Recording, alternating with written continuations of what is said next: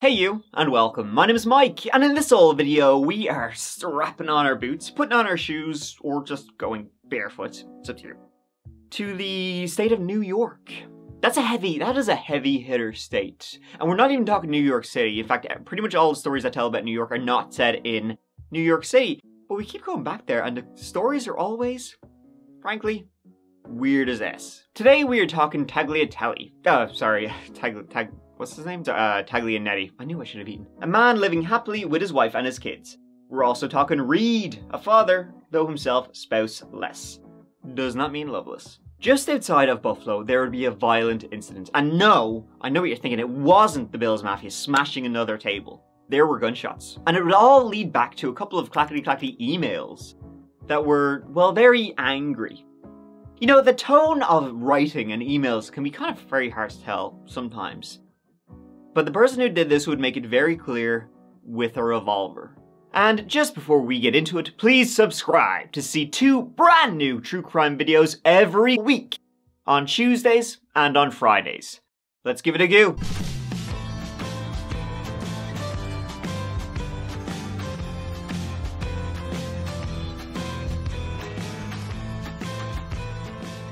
So first of all, let's say this, and I will say it. Imagine flying into Buffalo, right? And you land in Buffalo, Western New York. There you got your Bills, you got your delicious chicken wings, and snow? Well, you arrive there, you hop in a car, and you drive about an hour and a half southwest, and arrive safely, I hope, in the village of Clymer, New York. And I say arrive safely because you might have to dodge a few drunk drivers, because it is a dry town. Dry shite, more like. No booze in Clymer since '74.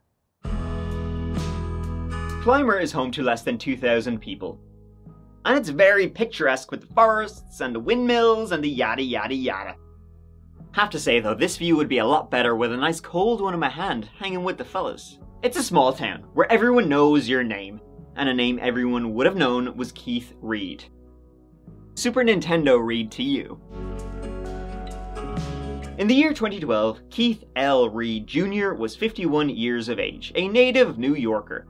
He was originally from Salamanca before landing in Chautauqua County, working as a school superintendent where the community embraced him. He had worked in the education system his entire life, studied it at Mansfield University before working as a teacher, then a principal, and finally a superintendent at Clymer Central Schools, Clymer, New York, home of the Pirates, attended by a little less than 400 students. When he wasn't doing whatever a superintendent does, literally my only knowledge of a superintendent is The Simpsons, he was helping out in the Rotary Club, he was a member of the NRA, he loved golf, he loved tennis. Well, let me rephrase that. He liked all those things, but he loved his 3 daughters, Caitlin, Megan, and Allison. Keith Reed was divorced and had been for a few years, and it had been painful, but he was always devoted to his children. He had just walked his daughter Caitlin down the aisle, and Keith Reed was passionate about providing a good education for the next generation. Children are the future. I mean, that's what they say. I don't know how true that is. But Keith's future would come to an abrupt end just a couple of weeks after the start of the autumn semester in 2012. On the 21st of September 2012, the principal of Clymer Central, he was driving by Keith's brand spanking new house he had just bought, having recently moved to the area. Now this day was a Saturday, but the principal, driving past Keith's house, he noticed something odd about Keith's place. He saw Keith's 2 cars were still in the driveway. Now that was odd, and let me tell you why. Because that day, there was some kind of superintendent conference, sounds intense, in Albany. So he was thinking, oh, I thought Keith had to, you're not supposed to be, Then when the principal was driving by his house again later on that day, he saw the cars were still there, so he drove in, was like, you know what, knocking on your door. He decided, hey Keith, what's up? You around? How are you doing this fine Saturday? No answer. Keith didn't seem like he was there. He was shouting, Keith, hey, you're in. Nothing. Keith was also not answering any calls that Saturday. Nothing. Especially from his daughters, and Keith, like, he would move heaven and earth for his girls. So, like, he would always, if he didn't answer, he would call back straight away to see if everything was okay with them. And he was the same the Sunday. So now his daughters are starting to worry. 51 years of age, still a, middle-aged guy, but they were like, oh, is he okay? Did he have an accident? Something? They called Keith's brother, Kevin, a former FBI agent, to go over and see if he was okay. And Kevin would find out he wasn't there. He wasn't anything. But the house was kind of odd. Money was laid around. There was like a bag, half packed, as if, Keith had been preparing to go somewhere, maybe preparing to go to that conference in Albany, when, while packing and getting ready to go, he had disappeared. Had he been interrupted by something? The sheriff's deputies then arrived, and they noticed some things were off about Keith's place. One thing especially was that the outside lights on his house, they weren't working because the bulbs had been removed. It was a strange situation. A lot of things here were odd, were weird. It gave him a bad news feeling, but there was no signs of violence, no blood, no evidence, no nothing. No signs of violence that autumn day. He had last been seen on the Friday night before the conference, out for din-din with a friend, and now on Sunday he's gone. However, it wouldn't be for long. Canines would lead the police out to hedges by his house. There, they found the body of 51-year-old Keith Reid. He'd been shot to death 3 times. Twice in the back, once in the chest, execution style. A neighbour would also report to the police that they had heard 3 gunshots on the Friday evening at approximately 10 p.m. Likely with the time from when he went out to dinner. Keith came home, he started packing, and whatever happened then. So, who could do this?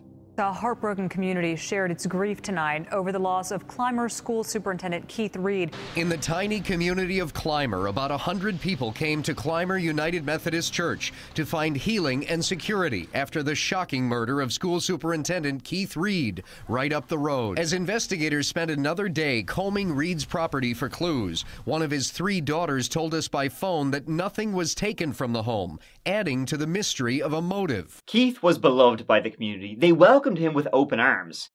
And this is a small town. Like, word gets around, especially if somebody's pissed off, at somebody else. You're gonna hear about it. But there was none of that.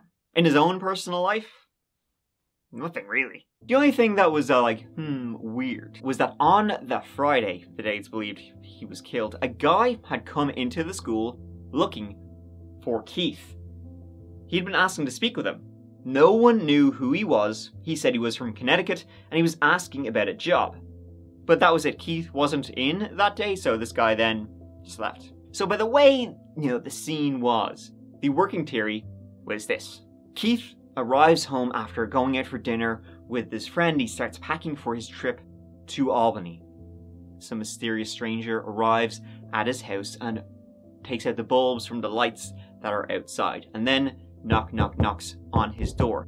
Keith, in the middle of packing, goes downstairs, turns on the lights but can't see if there's anybody outside his house, so he opens the door, goes out to have a look. Ambush. This guy shoots Keith twice in the back as Keith is lying on the ground, bleeding out. Once more, execution style. Who would ambush him? Well, one person quickly questioned was his on-again, off-again girlfriend, Kimberly. Love is a real bitch. So, did she have a something? Love gone bad? We see it a lot. Did he piss her off? Or was there another man in the snap? I just found out was dead this morning. And then I show up and I found out he was shot. And now I feel like I'm a suspect. Never in a million years, no matter what he said or did I ever consider or conceive the thought of harming him or hurting him or living without him. Her alibi, though, stood up. And so other leads you had to be like, who else might have a grudge against poor old Keith? Well, one thing was that when he was first reported missing on that Sunday night and the police that rocked up, one of the initial things the police actually did was do a ping on his phone to see if they could locate him that way. When the ping came back, it was all the way down in Harrisburg, over 200 miles away, like a 4.5-hour drive from where they were in western New York. How the fudge did it get there? Calls to it were eventually answered, but not by whoever took it there, however it got there. They were ringing a construction worker, hey, I found this phone. Somebody had tossed it. The phone had been thrown off a bridge landing in a construction site. So if the killer had it and had taken it, they were long gone. It was then the sheriff investigating Keith Reid's murder got a call. A very frantic one. A woman on the line was very upset and she was calling from all the way down in Virginia. And her name was Mary Taglianetti. I don't know, I don't... Okay, just relax. Okay. Hey, stay with me. Relax. This is gonna be okay. Relax. Now, one of Keith's daughters was able to tell the police, because no one knew who the frick Mary was. Keith's daughter was able to tell the police Keith had gone on a date with Mary 2 years prior to this. She lived in Woodbridge, Virginia, and she spoke with the police. And she had a story to tell about Keith Reid. There it was. Keith's picture saying 51-year-old Keith Reid shot to death. A couple of years back, in 2010, Mary went on Match.com and met Keith Reid. They had met while Mary was living in Saratoga Springs, where Keith was originally from. Now, she was living there in New York, having just separated from her husband of 11 years, Anthony Rob. He went by Rob Taglianetti. So Mary and Keith, they started clackety-clacking. They hit it off. Things were great. Now, Keith thought the marriage was rockier than it actually was because eventually Mary would reconcile with Rob, her husband, and she would move on back down to Woodbridge, Virginia. Now, Keith and Mary, they only physically met once. They went out for dinner once, and then they, after that they had some dessert, if you know what I'm saying. But that was it. That was the same date Keith's daughter recalled. Shortly after that, she returned to Virginia. She returned to her husband, Rob, and that was that. Then, 2 years later, in spring 2012, she starts messaging Keith again on Facebook, telling him how unhappy she was in her marriage. Oh, get a therapist. At least they're paid to listen to your bullshit. Anyways, they spoke, and Keith, thinking she was either separated or divorced, she was not a married woman, then they start communicating. Things get steamy. Maybe things happen. And now Mary was telling all of this to the police. The spring of 2012, I had Facebook friend requested him, and he wrote me a note saying, "How are you?" Okay. And that's how it kind of started. The conversation just escalated and he wanted to call me. Okay. So then we would talk for a couple of hours while Rob was gone, and we would trade emails. Anyway, Rob found some of the emails because I had accidentally left my email up. He got very upset. But then Rob Googled Keith's name, found out where he lived.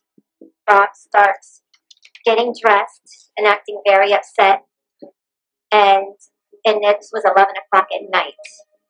Just recently, this last Thursday night. And she was telling him that her husband, Rob, had killed Keith. He'd gone up there, shot him dead. The marriage had been on the rocks for a long time, and I guess, he'd done well, it's not unthinkable. It's pretty damn thinkable.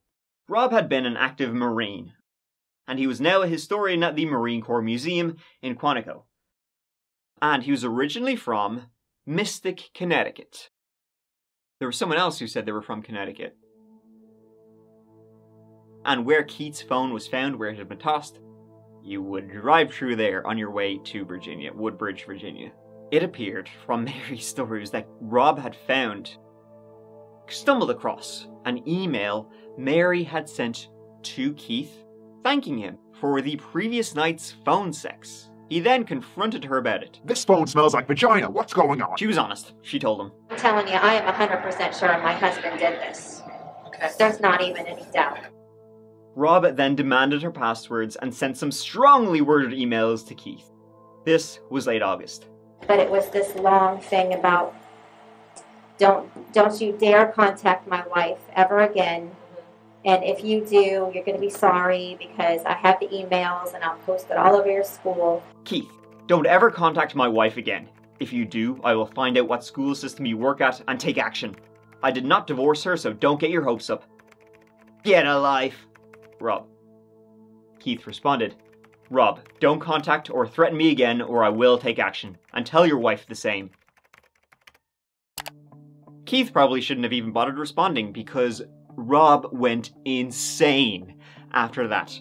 Emails, emails, emails. I'm gonna get you. I'm gonna expose you. I'm gonna get you. I said that already. I'll print out these steamy emails and put them all over your school. Don't talk to me again. Don't ever talk to my wife. Yada, yada, yada. Like all caps. All caps. And after those emails, Mary told the police that Rob got in a car and he drove off. I said, where are you going? And he said, where do you think I'm going? Mary thought he was just going to go up there and throw deck Keith here, throw a punch, and that would be that. But it wasn't that. But Mary said that when Rob came home the next morning, he said to her, Keith wasn't there. So Mary's like, oh, whew, you know, alright, nothing happened. Until a couple of days later when she read the news that Keith Reed had been shot dead. Does this look like him? Yes. That's him. Yes. So now, where was Rob? Well, nobody knew. A couple of days after Keith's death, he told Mary he was going camping. He left a note. Bunny, I'm sorry about this, but I do need to get away and work out some things. I love you very much, and I think this will create a lot of stress for you, but don't worry about things. God will provide. I'm going to do that camping trip. I have enough leave to cover myself at work till I plan to return on Thursday. Thursday came and went with no Rob, and the hunt for Rob was on. The Chautauqua County Sheriff has issued an all-points bulletin for a Virginia man wanted in the murder of Clymer School Superintendent Keith Reed. This is the man he believes to be responsible for the death of Clymer School Superintendent Keith Reed. Well, I hate that term, person of interest. He's a suspect. He is a suspect.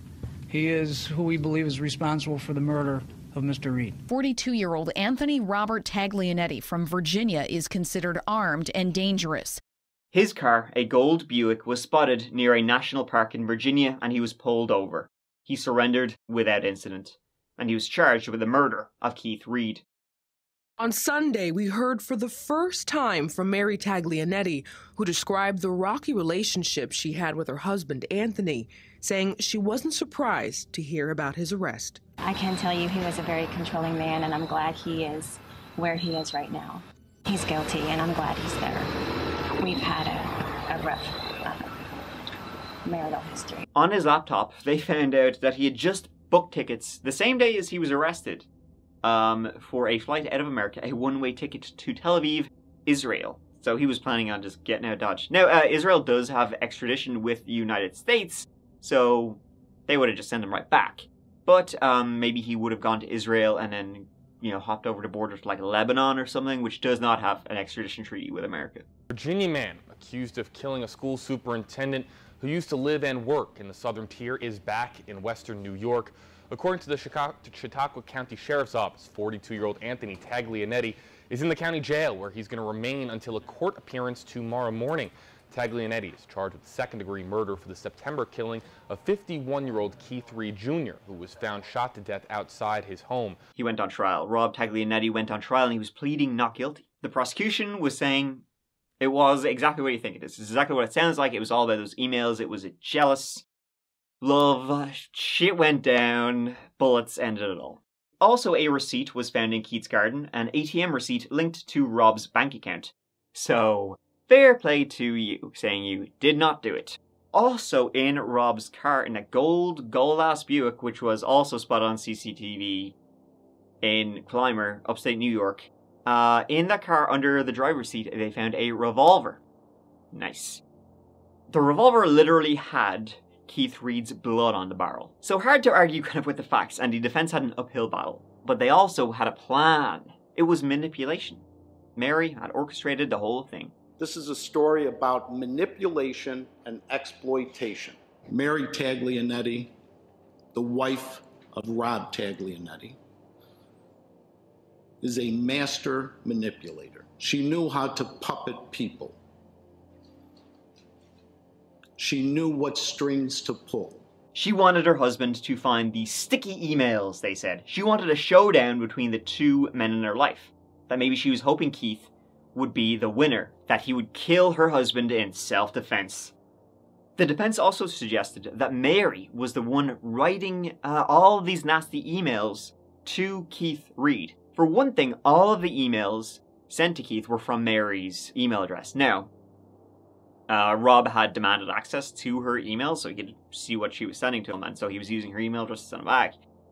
But they were saying, you know, Mary was the one who was writing all these emails. In fact, there was one tip that kind of seemed like maybe he didn't write it, and it's a very unique thing, is that in one of the angry emails Rob Taglianetti sent to Keith Reid, he refers to himself as a former Marine. Now, I'm Irish, but I've met US Marines, and you're never a former Marine. You're always a Marine. So him referring to himself as a former Marine, no. All in all, the jury found Rob guilty of the second-degree murder of Keith Reid.